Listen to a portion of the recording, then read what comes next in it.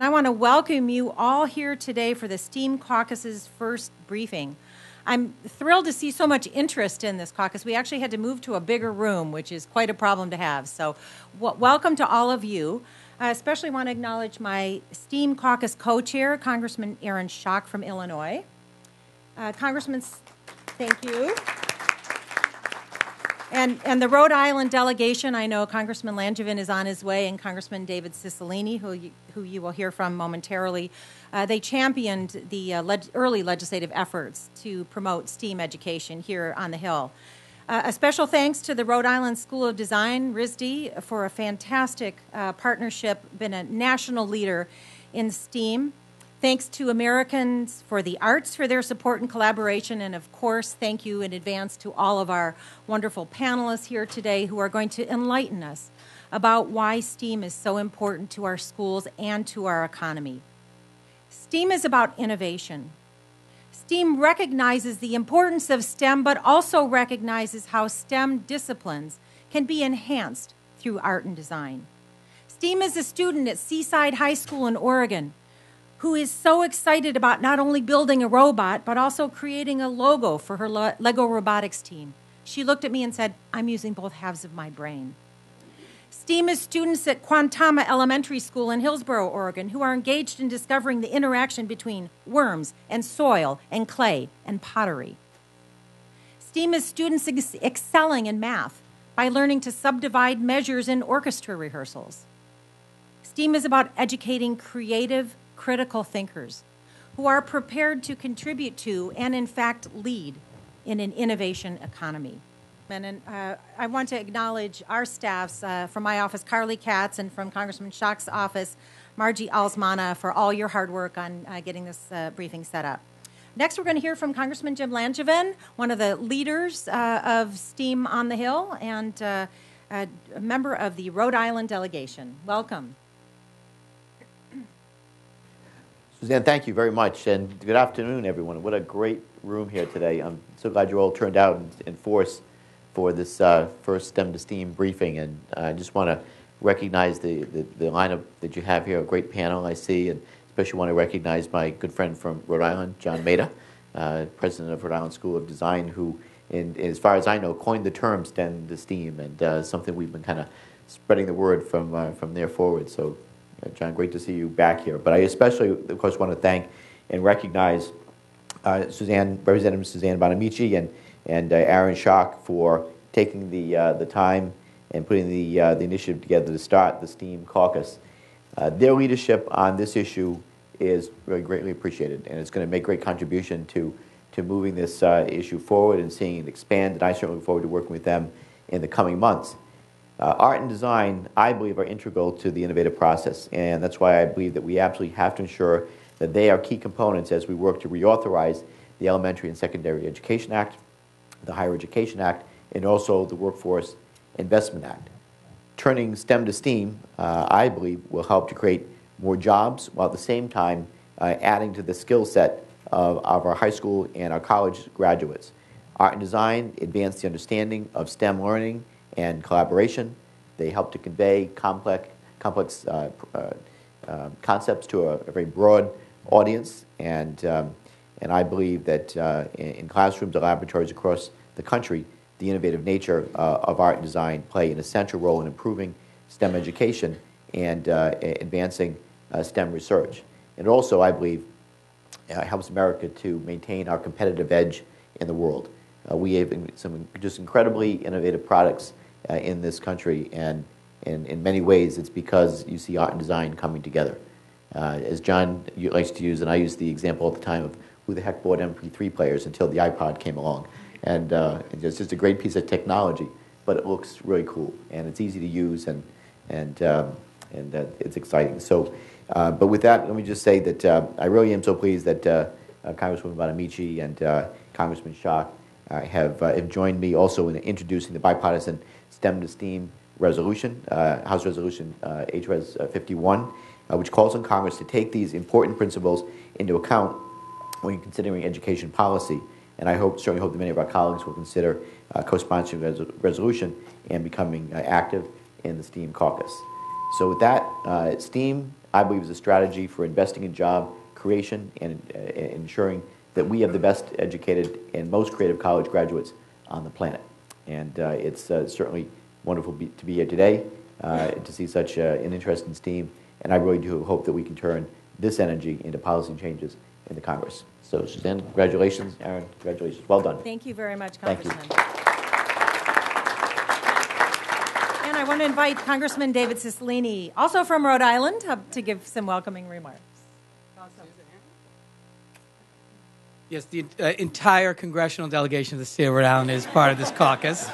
I'm proud to say. I am really delighted to be here today for a number of reasons. First, to thank Suzanne and Aaron for their great passion and leadership on this issue. To thank Congressman Langevin, who introduced me to the whole concept of STEAM at a gathering with John and was an early proponent of the importance of STEAM. And to welcome these esteemed panelists and a special tribute to our great president, who is my constituent. Actually, we share RISD in both of our districts, but he lives in my district. But John has been a really important and visionary leader, not only for Rhode Island, but for our country and all over the world, actually. So it's really great to welcome him back to Washington. This, as you all know, is a really, really important endeavor. I'm reminded, I have a nephew who plays hockey, and so I've gotten more familiar with some of the greats in hockey, and reminded of Wayne Gretzky, who said, a good hockey player plays where the puck is. A great hockey player plays where the puck is going to be. And in many ways, that's what this is all about. And I remember very clearly being at a gathering of arts educators and CEOs at Sundance, and they were talking about the kinds of employees, the CEOs that they were trying to hire, and every one of them said, you know, what we look for employees is not math and English proficiency, but people who are creative, who are problem solvers, who are entrepreneurial, and the best indicator of success in all of those skills is art and design and music. And it just was really stuck with me, and of course you know that from lots of research since I attended that meeting, that really underscored that if we're going to compete in the 21st century global economy, it will be through design and art and innovation and creativity and problem solving, all the things that STEAM is about. So this is a gathering which I think will help propel our economy really forward into the 21st century. And it's really a visionary gathering. And so those who have worked on this issue, this is a big deal to create this caucus in the Congress. And I hope it will not only gather lots of members, but really cause us to infuse this thinking in the work that we're doing in education and community development and financing and all the different aspects that we can impact with art and design. We are living in a more exciting world because of the contributions of art and design, and a more beautiful world, a more productive and exciting world. And this will allow us, I think, to harness that as we develop public policy. So thank you. Thank you to our panelists. Thank you, Suzanne and Aaron, for your great leadership, and welcome. Thank you, David. Well, we've heard a lot about the benefits of STEAM already, and we're going to hear more. I'm going to introduce President John Maeda. I just want to let you know, if you see all the members get up and leave, it's not because we're not interested, it's because they're going to call votes. So that probably won't be until close to 3, but I just wanted to let you know, just in case. So it's my honor to introduce President John Maeda. Dr. Maeda currently serves as the president of Rhode Island School of Design, where he's been a leader in the STEAM movement. His work as a graphic designer, computer scientist, artist, and educator earned him the distinction of being named one of Esquire's most influential people of the 21st century. He serves on the boards of several high-tech startups and on the Davos World Economic Forum's Global Agenda Council on New Models of Leadership. Dr. Maeda received the AIGA Medal in 2010, and he's in the permanent collection of the Museum of Modern Art. I could go on, but I'm going to turn it over to him so he can tell us more about how design can influence technology and help innovators respond to the challenges of today's complex world. Dr. Maeda, thank you again for being here. Look forward to hearing from you. Thank you. Wow. I'm a person who takes notes because I like to study, but I want to take note of Representative Bonamici's point about how STEAM acknowledges the importance of STEM. That's very important to note. It isn't a either or, it's an and. It's critical. And furthermore, this kind of both-sided brain approach enables companies to prosper in so many ways, like Intel and Nike, places like that. Representative Schock's point about creative thinking serves business in important ways. He gave the Caterpillar Boeing example. People don't connect art and design to economic progress, but it's connected naturally. Representative Langevin's point about art and design are integral to innovation. You can innovate, but you have to innovate in a creative way. Art and design serve that. And Representative Cicilline, we're looking for people that are creative and entrepreneurial. Everyone's saying that, but can't find them. And I want to, before I go into remarks, I want to introduce our board vice chair, Lisa Pavroff-Cohn, who champions RISD's causes nationally and globally. She is an artist. She is a cultural advocate for art in so many ways. Welcome, Lisa. Oh my God, there's so many people here. Thank you. It is absolutely my pleasure to be here today. STEM to STEAM is so important, and I'm here in several roles. First of all, as vice chair of the RISD board, I'm passionate about RISD and advocating for arts education, because my second role or hat is that I am a RISD alumna as well. And to Congressman Schock, I actually majored in basket weaving, pretty much. So I can attest that it's actually a useful skill. And as a person who grew up as an artist in Ohio, I spent a lot of time in the art rooms, and I really learned firsthand how creative thinking enhanced my ability to problem solve in areas like math and chemistry, which normally you wouldn't think a girl who's in the art department painting and with pink hair would have any interest in. And actually, I did very well in those things because I really learned to think outside the box through my work in art. And my third hat here, I really feel, is as a parent. I have 3 children who have really had the benefit of arts education, not only at home. My favorite story is my middle daughter in 4th grade had to make a project with only things she found in the house.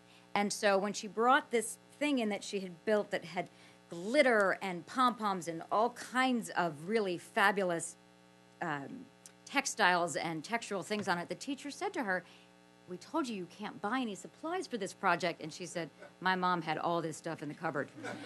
And they were like, "Okay, so you have a very crazy mother." But they've been fortunate enough to go to schools where arts education is thoroughly integrated into their curriculum. And I have seen how it really does enhance their thinking. And it also is a refuge. And for a child having a bad day or no place to go after school or anything going on, they can go into the art room, they can throw a pot, they can make a painting, they can draw, they can write in a journal. And it really helps to express themselves, to kind of sort through the teenage angst of high school and college and find out who they are.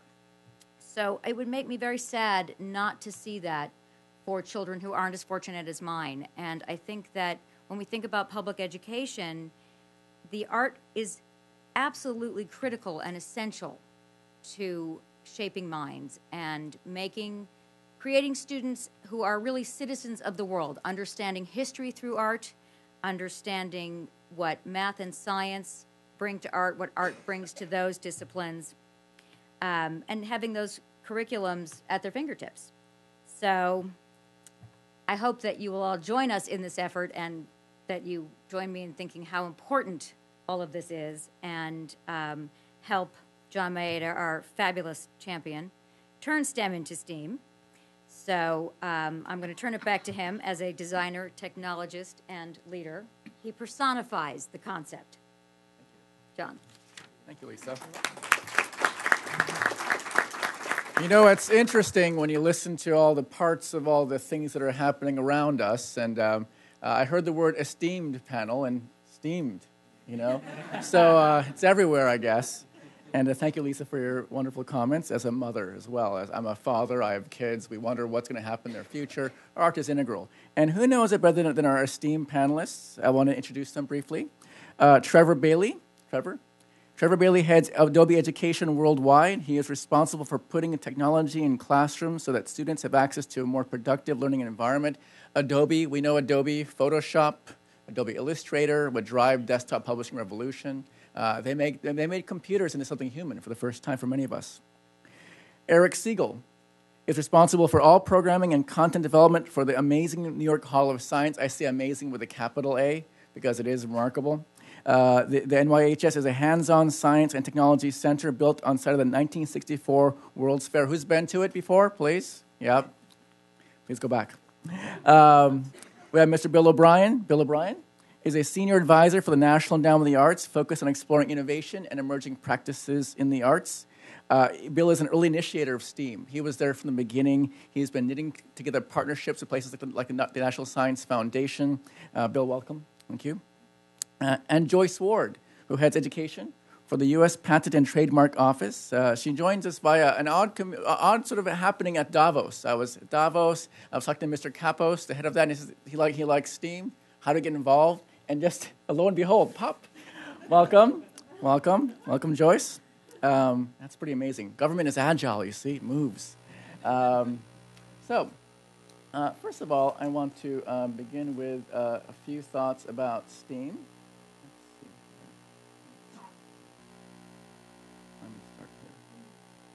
So everyone knows RISD. It's a pretty amazing art school. We produce people like Seth MacFarlane, who's hosting the Academy Awards, anything from Gus Van Sant, Good Will Hunting. You just look around the room and you'll find things that have some RISD sort of fairy magic dust on them. Of all places, how did an MIT graduate end up at RISD is an interesting question for me every day. But it comes back to a question that actually I had as a child. I was in third grade. And, my father and mother went to the parent-teacher conference, and my father doesn't really get out of the house much. He's always working at the tofu factory in Chinatown. But he wanted to come. He wanted to see. So the parent-teacher conference happens, and teacher says, John is good at math and art. And so my dad said, huh. And the next day he was talking to his friend. He said to his friend, John's good at math. And why is that is the question I keep asking. And because I was good at math, I went to MIT. And what I did after MIT is go to art school and make things for places like Chanel or Google and design for these kinds of clients. But it was because I was trying to combine together art and math together, kind of a STEAM approach. Now, I'm sure you all saw the recent State of the Union speech. And in that speech, you could hear the power of STEM as a way to change the economic doldrums, to pick it all up. And we all know that. Technology is a powerful thing. But we also have to ask, how do we make it even better? And if anything, America has always turned to not just technology, but it's also turned to design. We talk about manufacturing. Think back to the early 1900s. Stuff was made, but nobody really wanted it because it was just technology. It was just manufactured. But until designers from the Bauhaus entered the bloodstream, we began to make things that people want, that are human, and frankly interesting. Look to the car industry, the story there, Detroit. Everyone can make a car. Henry Ford could make a car. It was a car that was black, and it was very simple. And he didn't want to make any design variations on it. And in the end, that got hard. Design differentiated, made cars more accessible, made them more interesting, gave them a human vocabulary. Art design do that all the time. Example, the Apple iPod, the MP3 players you were bringing up. We had MP3 players, digital audio players. Nobody really wanted them because they were technology. But then they became humanized, design. We wanted them. We wanted to live with them. That the hotel industry, everyone here is probably staying in a hotel perhaps, hotel, motel. We have this notion of how the industry works. But it turns out that a designer from RISD has founded a company called Airbnb, which is now a $5 billion valuated company in Silicon Valley. How do designers make that? How do they make a new business model where you can rent out your couch now using this website? Using design as transformative, as inventive. Sciences are changing, and they want to change even faster for discovery. This is a picture of Dr. David Ho. It was in the Time 100 list. He's an AIDS researcher. And I was struck by how Dr. Ho is using a clay model. Instead of the regular stick and ball molecule model, he's trying to discover. He's going off-road. And scientists want to go off-road. They want to go into different places. And that's why the National Science Foundation collaboration occurred, to sort of find out what we can learn from artists and designers to innovate and invent. And since STEAM has been kind of rising, another sort of metaphor, everyone's sort of talking about how STEAM can make the country even better, not just our country too, but the entire world. It's a flutter on Twitter. Many people, partners are coming on board, and it's so exciting. We also have something called the Meharem STEAM Fellows Program. It funds 10 RISD students to work in not-for-profit sector, NGOs, government offices. We had one work at the National Defense University for DoD, one work for Mayo Clinic, and so we have a program. If you have an office in Washington looking for interns that will work for free, we have them. I want to close with a thought. A couple of weeks ago, we had 2 speakers on campus. We had Harry Belafonte for our Dr. Martin Luther King Jr. speech, and we had Jack Dorsey. And I thought it was important because Harry represents art, transformation, the civil rights movement, that sort of part makes you feel and sing. And Jack Dorsey represents the new wave of technology. And these 2 parts coming together at RISD would seem so unlikely, but it is now a common thing. And this room is testament to that. And boy, it's exciting. So I want to now move on to my fellow panelists and start us off. Thank you. Trevor. Go ahead.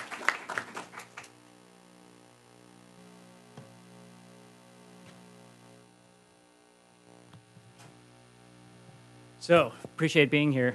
Kind of a rough group to follow, though.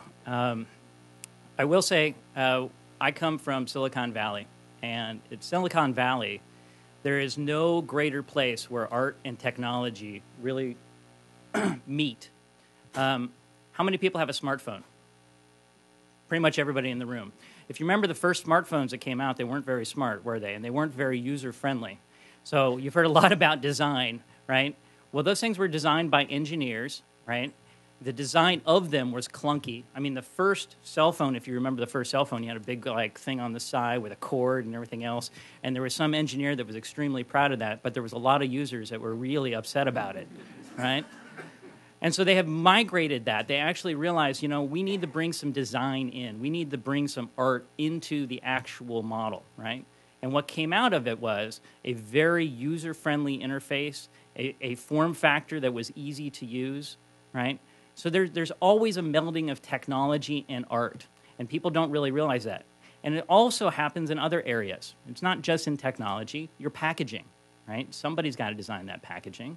Somebody wants to make sure that it looks nice, right? Your marketing materials. Somebody's got to design those marketing materials. Somebody has to be artistic enough to put it together, right? So you think about business, and when you think about business, finance pops up, making money, revenues, and things like that. But there's a whole engine at companies that actually drive that forward, right? Being at Adobe, I know that more than anybody. We're always, trying to drive our business forward. But we do that in new and creative ways. So one of the things, being a company that is really, really interested in creativity as a whole, because that's really the constituency that we serve, we've done a little research. And we did 2 research projects. The first research project, we went out worldwide to 5,000 people, 1,000 people in the U.S., Germany, Japan, U.S., Germany, Japan, the U.K., and the Netherlands. And we asked them, we said, tell us a little bit about creativity. Tell us what you think, is the state of creativity. And what we found was astonishing, right? So that first study revealed that about 80% of people actually feel that unlocking creativity is critical to economic growth, right? 80%. 2/3 felt that creativity was essential to society. 62% felt that their current education structure was stifling creativity. 62%, right? Now, creativity, I just mentioned, is what drives the economy, what drives companies, what drives marketing, what drives revenue. Without creativity then, and if it's stifling at the education, we're producing a bunch of students that are going to come out that are going to be automatons that are not going to be creative, right? And I was thinking about that the other night because I was at dinner. Everybody has mentioned that they have kids. I have a 3-year-old son, and the first thing that he got was his kids' menu and some crayons. Right? And so he, draws a little picture, and granted, it looked nothing like a bear, and it was green, right? But he's like, bear, right? And I'm like, that's fantastic. That was great, right? I mean, so he already wants to be creative. He already wants to exude that. And I was thinking, how horrible it's going to be if he gets to an education where that is not part of the curriculum, right? What's interesting in this study is 88%, and it's not on this slide, but 88% of respondents felt that creativity needs to be incorporated into the curricula. right? 88%. Americans feel that they are the most creative nation, right? And you know what? I believe it. We are a creative society. However, only 25% of respondents felt that they ever had a chance to be creative at work, right? And that's sad, right? Creativity and invention is what drives this country forward, what makes the economy great. And without it, you know, maybe that's part of the reason why we're running into an economic malaise. Maybe that's part of the reason why we're having some difficulty now. Maybe because we've lost focus on that aspect. So in the second study that we did, we went out just to the U.S., interviewed 1,000 more folks, very education-centric in nature. What we found out was 70% of college-educated people thought that creative thinking should be taught as a course, right? Now, what's interesting about this is part of the people that responded to this, they all had to be college graduates. They were all 25 years of age or older. They were all working. But there was a good amount of respondents that were biologists or in biosciences. And usually anytime I talk to a bioengineer or a bioscientist, you know, their answer to everything is, it's genetics. It's genetics, right? But the weird thing about creativity and the weird thing we found out with this study, that an overwhelming percentage, I think it was about 75% of them, actually felt that creativity could be taught in the classroom, right? So that says a lot. I'm not saying that people, you know, aren't born with creative gifts. I've got a brother who, you know, you ask him to draw anything and he can make it look realistic. You know, conversely with me, you ask me to draw anything and it looks more like a green bear. But the truth is, you know, there's a real need out there. 85% agree that creative thinking is critical to problem solving. Something to highlight, 78% feel that it's critical for their job, right? And the real kicker here, and the thing that you need to see at the very bottom, is the list of disciplines that people felt in the study that were important to drive creative thinking, right? Art, number one. Music, number two. Drama's right up there. But there's also a correlation between science and math, right? So I don't think it's anything all of itself. I don't think it's just science is the answer. I don't think math is the answer. I honestly believe that the melding of all of these is what really drives creative thought and the creative process forward, right? And I see it every day. I see it in my job. I see it with my coworkers. I see it in the products that my company builds, right? It's a melding of science, technology, math, art, right? And I think it's really important. Other things that I'd like to highlight is there are several studies that have been done recently. One was from the Grunwald Institute, where in Florida, they've got career and technical education programs, and they gathered a lot of data.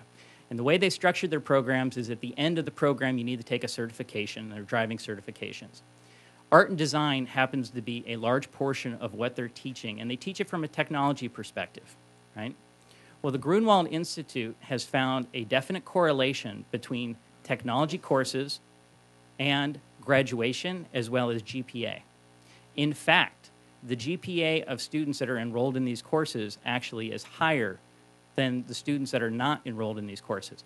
And the correlation with that is not so much from the course itself, because the course is a pass-fail course, so that means it has no impact on their GPA whatsoever. What they're finding is the fact that you're getting students involved in something that they feel passionate about, that they want to be involved in. That drives them to do better in the rest of their studies, whether it's English, whether it's math, whether it's a science course. It also means that they attend school more often. In fact, the study found that they attend, I think it's like 62 days more than the regular student. It was something crazy, right? And the reason for that is because they're interested, they're engaged, right? Art is a way to get folks engaged. Art is a way to create that creativity bond, right? Art gets people excited, brings them to class, right? There's also things that we've seen with a foundation called Globaloria.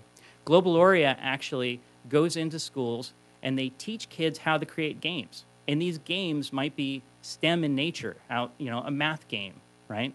But the actual creativity process is part of what they do. So you have to have the artwork that goes into the game. You have to have, the content that goes into the game. And then you have to put it all together and have the coding. So it's a mishmash of technology and the arts. And it's really kind of interesting what you could see some of these kids come up with. It's much better than a green bear, I'll tell you that. So At Adobe, we also have the Adobe Youth Voices program. And the Adobe Youth Voices program goes into underprivileged school districts, gives them technology, and what we're seeing is a tremendous turnaround in some of these areas, right? And we do it worldwide. And I ask each of you if you have time to go and visit the site, because there are some really compelling videos. There's a video that was put together by some deaf girls, and it was called "We're Deaf, Not Dumb." And it was their way to actually use the arts to express themselves, to talk about, you know, the challenges that they have on a day-to-day basis. And the only way they could communicate that was through a video. And the only way that they could actually get that done was having access to the tools to make the art happen. And with that, I thank you. Thank you, Eric. No habit. Thank you, Trevor. Eric, go ahead. I think it was Edward Tufte who said, "Power corrupts and PowerPoint corrupts absolutely." So give me a second here. And here's my templates. I don't need. Okay. I'm Eric Siegel. I'm the Director and Chief Content Officer. You can salute now if you'd like. The New York Hall of Science, which is in the old World's Fairgrounds in Queens. And I'm curious, you know, so we're an interactive science center. We're all about interacting with our audience, and here we up here talking to you. And I'd like to know, how many of you identify as artists? Wow, that's amazing. How many of you are here representing groups that are about arts education or design education? Okay, I get it. Great. Okay, that's good to know. All right, so we're a science organization. And actually... I couldn't agree more, and for reasons that I'll go into, that this is not an either-or situation, and you'll see the strategies that the New York Hall of Science are taking to incorporate what we call design thinking into STEM learning, or is what I'm principally going to talk about here. I myself, I'm not a science person. I was trained as a musician, and one of the things that I find is missing in the conversations about why the arts are important in science is, how many of you are musicians? Right, our congressman who was a euphonium player, right? God bless his persistence. I mean, you know, you have to be incredibly persistent to be a musician. You've heard this quality called grit, right? You learn grit when you're a musician. You know, at first you sound terrible.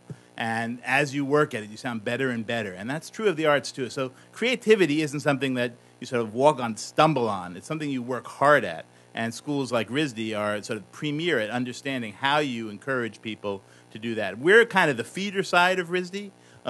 We like to think that our students are the people who are going to go on to Media Lab, are going to go on to RISD, are going to go on to schools like Cooper Union. And I'm going to talk about an overall strategy that we have called Design, Make, Play. And am I in the whole thing here? Yeah. And this is kind of the heart of our work nowadays. As I mentioned, we're in Queens, New York, which is the most ethnically diverse county in the United States. And I think that means it's the most ethnically diverse county in the world. And I know that means it's the most ethnically diverse county in the known universe. And we're science people. We have known universe. We have 450,000 visitors. And each year, so we have a large group of visitors, and they largely reflect the diversity of the community that we're in. This strategy called Design, Make, Play is actually going to be the heart of a book that we're coming out with in January. I have a preprint announcement of the book over there if anybody's interested. It's going to be published by Routledge Press and edited by our CEO, Margaret Honey. We are one of the nation's foremost interactive science centers, and I won't read all the rest of the things there. And one of the things that's amazing about my work, the environment in which I work, not my work personally, is that we have the flexibility to experiment with new approaches to learning. And it's great to hear that people believe teaching creativity is important. And I have yet to meet the educator who claims that they understand how to do that. So part of our role is to experiment with new ways to engage young children, particularly. The bulk of our visitorship is a bell curve between kind of 8 and 12 years old. And because because our visitors come of their own volition, we have the added requirement of making sure they're interested, right? It's not a school where you have to stay there. So we're forced to take as many different approaches to engaging young people as we possibly can. We have exhibitions, we have workshops, we have programs, and one of our big and one of our sort of things that surprised us all was Bjork. Bjork wanted to come to the United States. She got interested in science, and she got interested in biology, and she wanted to. She did a huge new composition called Biophilia, and she premiered it at the New York Hall of Science, and it was stunning. And it was stunning not only because the music is stunning, but it was stunning because of the work and care that she'd put into it. And I want to emphasize this. You know, the one thing that creative people who are serious about their work share with scientists who are serious about their work is they put a huge amount of care and attention to the detail. It's a lot of work for the love of it. And Bjork was just stunning that way. She did workshops for kids in the area where she used apps that she and some other artists had created, and she's been doing that around the world now. Though I don't think she's done it again in the United States. The other thing that was kind of another sort of mind blower for us was World Maker Faire. How many of you have been to a Maker Faire? How many of you know what Maker Faire is? Okay, I'll do a quick summary. Picture a state fair, right? No pigs, no cows, but robots, okay? And so you have hundreds of thousands, 50,000, in the case of the one in San Mateo where it started, 100,000 people show up at the state fairgrounds in a weekend. And what they encounter is hundreds of artists and designers sharing their passion about their work, whether it's weaving or robotics or Arduino circuit boards or LEDs or musical instruments. The more fanciful, the better. It really is revelatory. If any of you, there are more and more of these springing up around the country. I encourage you to look up Maker Faire, just Google it. The amount of creativity that's unleashed in communities like actually Rhode Island has a great one, Providence, and that's unleashed through these Maker Fairs is really stunning. So we had this year, we started 3 years ago, 15,000 people came in one weekend. This past September, 60,000 people came in one weekend. So it kind of blew us out of the water what hunger there is for this kind of connection of creativity and technology. So we decided to make a makerspace. And we actually used some young artists, designers from Brooklyn, built this space for us, as you can see over here on the right. And it has been tremendously popular. We have 3D printers in there. We have laser cutters in there. We have hammers and nails in there. We're not biased towards things that only work with computers. And this has been a huge attraction for our visitors. As a matter of fact, it's become the heart of an 8,000 square foot exhibition space that we're opening in March 2014, which once seemed like a long time from now, but it's coming right up. And this is going to be a $5 million space, 8,000 square feet. And it's going to be all about building and designing. So if you go to a museum, typically there are exhibitions that you look at. If you come to the New York Hall of Science in 18 months, what you'll be doing is you'll be doing design activities on the exhibit floor with young people facilitating these activities with you. This is a huge transformation for us, and it's going to entirely change the nature of how we deal with schools, because we'll be doing a lot more design work with schools as well as in the museum. And we're also creating a whole suite of digital applications that connect this experience at the museum with schools. And we're working with a lot of artists to do that. So our whole world is kind of infused with artists right now. Last year, just closing in January, we did the largest, I think, art and science exhibition ever done in a science center. We commissioned 11 new pieces from artists around the world. And it was a real gamble on our part. There were some foundations who were willing to help us with this gamble. And this was a full-bore contemporary art exhibition that tried to bring together art and science around the topic of sustainability. And it brought in new audiences, and it engaged us with new makers and new creators. And so now, again, as our museum is building relationships with designers and artists, and we're working with them more and more. Oh, and the catalog, which is a full-board catalog, is here. And if we run out of them here, anybody would like one, I'd be glad to give them one. And you can get them online, and I'll give you the URL if we run out. And the reason we're doing this is because it's fun. The reason we're doing this is to address some of the issues that have been mentioned before. You know, this graph is a projection of what kind of skills are going to be needed in the workforce, where the growth in skills, and you know, conspicuously, the growth in skills are in non-routine tasks, are in tasks that require not just training on how to do that task, but in training on how to take what you already know and apply it to new tasks. And I also want to expand the thinking about design, not only to include sort of bench scientists and people who make gadgets, but also people who are thinking about things like sustainability, thinking about things thinking about things that define how our cities work, urban planners. A lot of the really most pressing issues that we deal with are going to be dealt with by people who have a training in thinking about design in the broadest sense, and people that RISD is training. So I'm grateful to be here.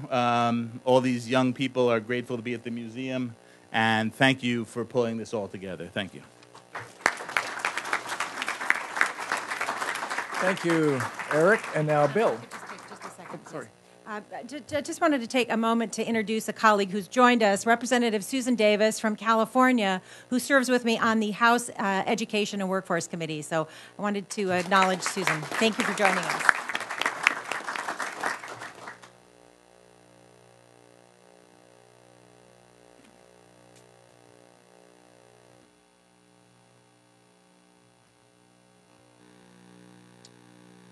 Hi, my name is Bill O'Brien. I'm the Senior Advisor for Program Innovation at the National Endowment for the Arts.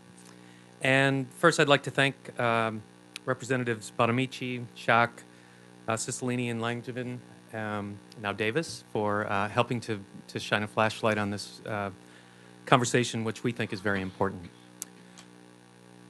Also, thanks to John and everybody from RISD for helping to pull it together. The founding legislation for the National Endowment for the Arts and the National Endowment for the Humanities stressed that an advanced civilization is fed by all great branches of learning, and that in order to thrive, the arts and humanities must be supported alongside science and technology. At an Arizona State University convening last fall called Are We Losing Our Humanity?, Deputy Director of the National Science Foundation, Dr. Cora Merritt, echoed this theme when she pointed out that activities supported by NSF, NEH, and the NEA are all concerned with the acquisition of knowledge, and that matters involving the human condition involve branches of learning that transcends all the disciplines. A few months earlier, at the Transcending Borders event hosted by the Austrian Embassy, the National Endowment for the Arts' then Senior Deputy and current Acting Chair, Joan Shigeakawa, said we live in an age where the divide between art and science is narrowing, and suggested perhaps they're simply reconvening. Throughout history, humankind's best and brightest minds, from Aristotle through Leonardo, Einstein, and Jobs, have all gazed across the disciplines to create new art forms, invent new technologies, and establish groundbreaking new scientific theories. In the last few years, we've witnessed a growing trend of vibrant activity taking place at the intersection of these fields. In a number of workshops and summits convened since 2010, the NEA, NSF, and NEH have gathered together leaders from across cultural, scientific, and technological fields to examine issues of shared concern. The opportunity to create an engine of innovation by establishing more effective networks for people working at the intersection of these fields, and by infusing the arts and creativity into STEM learning, have been among the key issues raised most frequently throughout these conversations.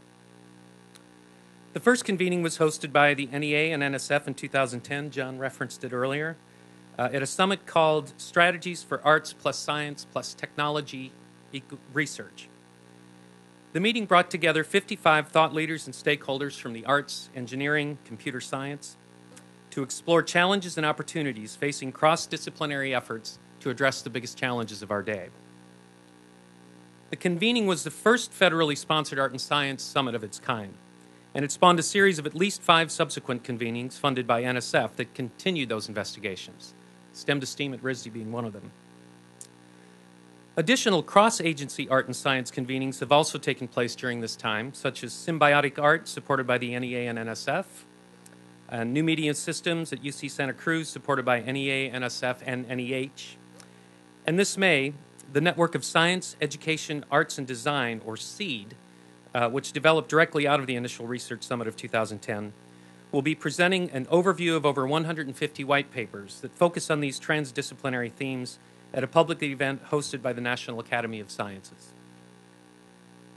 The rationale for bringing interdisciplinary approaches to learning and workforce development received a boost from the National Research Council in 2012 report entitled Education for Life and Work, Developing Transferring Knowledge and Skills for the 21st Century, as well as a separate report from the Conference Board that was called Ready to Innovate.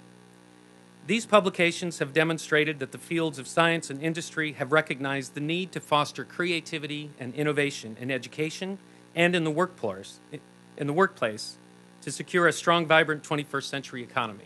We heard these themes echoed earlier by Congressman Schacht. Internally, the NEA has aggressively supported the expansion of new art forms since its inception in 1965. In the last few years, the agency has beefed up its efforts to promote discourse and targeted support around vibrant activity taking place at the intersection of art and science. The agency has recently enhanced its art and science outreach efforts, which has resulted in an increased number of applications coming in for support from the agency. And we've also made significant guideline changes in our media, presenting, arts education, and other disciplines that has allowed us to better embrace and encourage arts creation, expression, and engagement practices that are spurred on by new technologies and shifting cultural practice. In the last 2 years, a number of new federal partnerships have also been established that have advanced our ability to forward research and understanding of how the arts can impact arts, health, and well-being. In 2011, then Chairman Rocco Landesman from the NEA and Secretary Kathleen Sebelius from HHS spearheaded the NEA Interagency Task Force on the Arts and Human Development. This is an alliance of 14 federal agencies and departments that periodically host workshops and public webinars to share compelling research practices and funding opportunities for research in the arts and human development. A formal partnership has also been established between the NEA and the Department of Defense to support therapeutic writing, music therapy interventions, and other arts engagement opportunities at the National Intrepid Center of Excellence and the Walter Reed National Military Medical Center in Bethesda. The project includes an assessment component and research working group charged with developing an evaluation plan and research protocols that can measure the efficacy of arts interventions to help heal wounded service members who are addressing traumatic brain injury and psychological health issues. The great American scientist E.O. Wilson wrote that neither science nor the arts can be complete without combining their separate strengths. Science needs the intuition and metaphorical power of the arts, and the arts needs the fresh blood of science. In today's world, when technologies, economies, and cultural behavior are being disrupted and replaced, the need to combine these strengths has intensified to equip us with a deeper contextual understanding of how emerging capabilities from across the arts and sciences can enhance our efforts to advance culture, knowledge, and prosperity. By convening transdisciplinary conversations, establishing interagency partnerships, and targeting support for art and science projects in our own core funding, the NEA has been active in supporting creativity and imagination across multiple branches of learning. The goals of these efforts are to promote the development of skills necessary for success in the future, promote new cultural practice, and invest in ways that the arts can improve health and well-being across the lifespan for all of our citizens. Thank you. Thank you, Bill. And before I introduce my next speaker, I want to recognize Moira Lenahan from Senator Jack Reed's office. Moira, where are you? Thank you. Welcome. Next up, we have Joyce Ward. Please. People to acknowledge. I also wanted to acknowledge, thank you from the NEA. We also have Andrew Simon here from the National Endowment for the Humanities. So thank you, Andrew, for attending. And the National Science Foundation is here too. Wonderful. We're broadly represented. Thank you very much.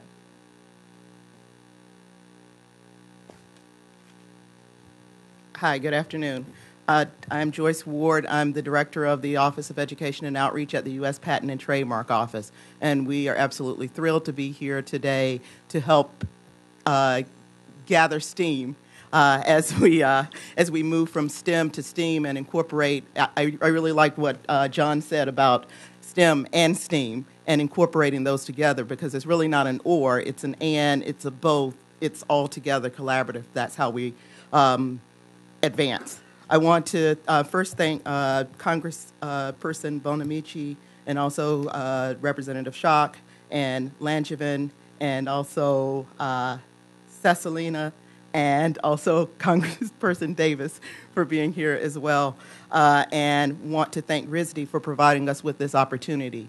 With the Office of Education and Outreach at the U.S. Patent and Trademark Office, it is a new but old initiative. The U.S. Patent and Trademark Office has been engaging for a very, very long time in promoting the progress of science and the useful arts. But you don't have to go all the way back to Article 1 and Section 8 to find out why the USPTO is so interested in making sure that we are encouraging more innovation and more invention in this country. Certainly, over the years, the U.S. Patent and Trademark Office has engaged in a number of projects related to creative thinking. There was a Project Excel, which engaged with the Inventive Thinking Association, and it pushed the curriculum out to all states to encourage students to get involved and interested and to start thinking and utilizing creative thinking skills. We feel like that is something that we really need to encourage, and partially it's a little bit selfish in the sense that we are the Patent and Trademark Office and our primary business is to register trademarks and to issue patents, but it's also for looking at developing not only a future workforce for our office, but thinking about the needs of the country and figuring out how we get more students engaged and involved. Now, as I said, at the USPTO, we've spent a long time thinking about how science and art intersect, because that is, again, the lifeblood of the agency, whether it's utility inventions, whether it's design, whether it's the role of trademarks to identify source and to identify the source of products. All of those things converge at the U.S. Patent and Trademark Office. It was very interesting when we first started working with some of the STEM groups. Initially, people said, well, why is the USPTO here? Because they didn't think of the USPTO as a science agency or as a STEM agency. But in reality, over 85% of the people who work at the U.S. Patent and Trademark Office are scientists and engineers. So we definitely depend on STEM for our workforce. And then you can imagine that a number of people who file those patent applications are also involved with STEM. And a great number of them, an extraordinary number of them, are involved in art and design. And you see that with the design patents, people automatically think about the design patents, I think, and then they also think in terms of trademarks, because design, you're actually looking at how the object actually looks and appears. So that definitely directly involves art and design. But then with trademarks, you're thinking about the packaging. You're thinking about all of those other things that go into play as well. So again, STEAM is critical to the U.S. Patent and Trademark Office. I want to tell you a little bit about a few projects that we've been working on at USPTO that are seeking to draw more attention to the need to integrate STEAM or to incorporate STEAM. The first one is a project that we're working on with the National Science Foundation. I'm going to show you a short clip of that towards the end of the presentation. It's funny because it actually will give a visual for the Maker Faire. But we didn't plan this at all. But the Maker Faire is actually featured in there with 3D printing. But the project is actually with the National Science Foundation. It is called the Science of Innovation. And it was really interesting because as we were working on this project, certainly it's a science of innovation, and as you can imagine, because it's USPTO and NSF, we were trying to find a way to highlight researchers and inventors who have benefited from the National Science Foundation, but also trying to find people who have patents or who have trademarks, primarily patents, to see how those two things work together. But along the way, we had to figure out, how do we define innovation? There are a million definitions out there of innovation. And what we were trying to do is figure out, well, how can you distill that into a few words because you've only got a few seconds to get that point apart, that point across. How do you do that? And so the words that we came up with for that opening are imagine, invent, improve, and inspire.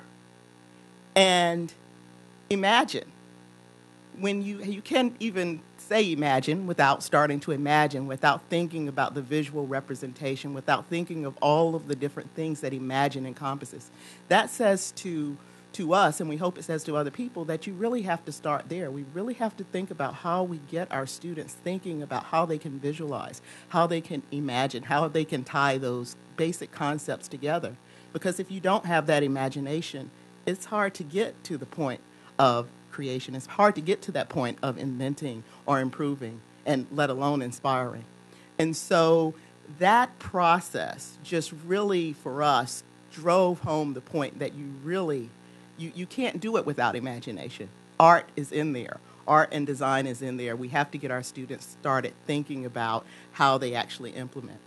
Congressman Schock mentioned that some students may not necessarily gravitate towards STEM, or they might not see the interest or the relevance. And he suggested that perhaps you bring art in to make it more interesting and more engaging for students. And I can tell you that from the education and outreach programs that we hosted at the USPTO and that we've worked with students on, we definitely have seen that when you get students out there, when you get them engaged in hands-on activities where they can see how this process works, they can visualize it, it makes a huge difference and a huge impact in the way that you're able to view things. And just to give one example, one of the programs that we do is National Engineering Week.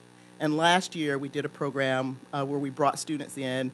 They used Lego robots, Lego Mindstorm robots, to navigate a path to the U.S. Patent and Trademark Office, of course, because it has to tie to intellectual property. But the students came in, and they were students from underrepresented, underserved areas within the Washington, D.C. and Virginia area. They came in, they not had necessarily the experience or the exposure to working with Lego robots. So they built a robot.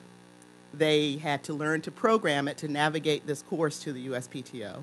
And then they had to do a presentation about what they had accomplished and what they learned along the way. So the beginning of the path, after they built this robot, you actually had to go and you had to pick up an idea. You had to actually visualize that and then move on to the next step in the process. But what we found was that there were a couple of groups, or one in particular. There was this one young lady who the entire time was on her phone, on her smartphone, and we thought, wow, she's not really interested in this. She's not really paying attention. And it was only at the end, when it was time for the presentations, we saw what this young lady was doing, which was just this absolutely amazing presentation where she had captured the process. Her teammates, because she had captured some of the angles, were able to figure out how to navigate their path to the USPTO. And you see how a team can make a huge difference. You need people in the arts, you need people in design, you need people with that basic STEM knowledge, but it was the collaboration that made the difference. And so often I think that is the key that we really need to focus on, is just that collaborative effort and what other people are able to see. A few other projects that we're working on include projects with Girl Scouts, working on an innovation intellectual property badge that, again, ties into the New York Hall of Science and some of the work that's going on with mentoring, as well as working with students to help them visualize concepts.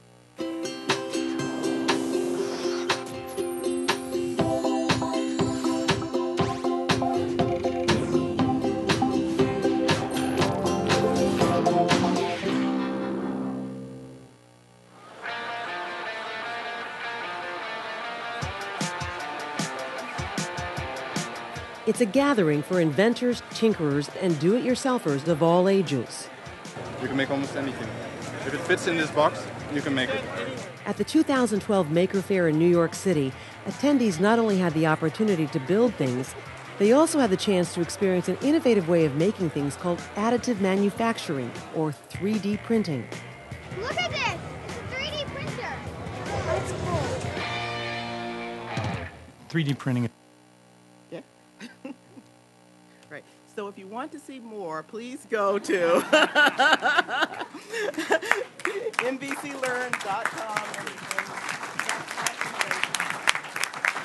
Well, thank you so much. Thank you, Dr. Maeda. Thank you to all our wonderful panelists. Before I run off to vote, I just wanted to acknowledge again RISD, all the hard work in putting this together, and our wonderful speakers. I look forward to more briefings in the future and with working with all of you on how we can shape policy to make sure that we have the creative innovators. I also wanted to mention with regard to the Patent Office, Dr. Yang Zhao, who's a professor of globalization and technology at my alma mater, the University of Oregon, talks about the number of patents per capita we have here in the United States as an indication of creativity. So we have a lot of work to do. I look forward to working with all of you. And again, thank you to our great speakers. And thank you again, RISD. Thank you, Representative Bonamici. Just before I came here, I was with Rachel over there, the President's Committee on Arts and Humanities, and we were talking about STEAM and this question of, is there a silver bullet? And there is no silver bullet, but we came to the fact that there's maybe a silver ray. There's a ray you can keep on shining at something important, and this gathering is an example of that kind of ray. And I want to, it's possible to do Q&A by, I think it's called Twitter. So I want to note that we can have hashtag STEM to STEAM, STEMTOSTAM after this, so there's time for everyone to have a voice in that conversation. The STEAM panelists here brought so much STEAM, and I want to help to summarize some of that STEAM if I can. First of all, Trevor's a green bear problem. Let's call it the green bear problem. It really isn't a problem. It's a problem that we think it's a problem. It's a problem that we think green bears are wrong. What's wrong with green bears? It's because art enables that fact to be enigma, and it's okay. It's okay. Green bear's okay. And that little factoid, Americans believe that we are a creative country, but we think that 25% of our time is spent on creative work. So what's that about? That doesn't reflect our feeling of work every day. Eric Siegel's point about taking design thinking into STEM learning. I love it when he talked about musicians in this audience. He asked, musicians, you guys, we musicians, we're persistent and, we practice. And that's something that many people aren't aware, that art is hard. Making art is not, even making your baskets was not easy. To make it well is hard. To make it is easy. Anyone can make, but not everyone can make well. And practice is required in that. Design, make, play, you brought up. That word play is a wonderful thing, but people don't realize that there's something called hard play. It's hard play because you're competing not with your peers, but you're competing with the hardest person in the room, which is yourself. And that's the kind of play that artists engage in so much. Bill O'Brien's point that he quoted Joan Shigekawa, acting director, we live in an age when the gap between art and science is narrowing and it appears to be convening. That was lovely. It appears to be convening. So it's happening in this room. You brought up some of your projects from the NEA about healing. And Lisa brought up a point about art as a refuge. And so art has this powerful function that we take for granted so often. I see the speaker from the CDC who came here before, at RISD, from the CDC to the health symposium we had. Healing, art can heal. We see it through and through. Joyce's point, and I was so delighted to have Joyce speak here because I love lawyers. I love the law profession. I was going to be either president of RISD or a lawyer, it turns out. So I'll have time later, maybe. But I love when she said Article 1, Section 8. What is that? What is in that? I'm going to look it up. It's important. Sorry. Thank you. I don't know anything. That's why I have to go to law school. But I was thinking how you said there are millions of definitions of innovation. And I thought about how art doesn't have the patent on innovation and creativity. Scientists have that. Everyone has that. But art has a certain license, a certain speed, a certain style that we can all learn from. I've learned so much from artists throughout my life. And I love when you said, you can't say imagine without imagining. Isn't it true? You just say that word, it's like cream, like on a bagel or something. It's like, oh yeah, your mind just runs with it. I just want to note that these panelists brought so much to this gathering. I want to thank you all for that. It was remarkable. And the STEAM from this audience, again, on Twitter, hashtag STEM to STEAM. Please go on there later. I want to also acknowledge people who helped to create this event. First, I want to acknowledge the RISD board members. Can you please stand up? RISD board members, Michael Allen, Dick Haining, please. Megan Riley, please, thank you.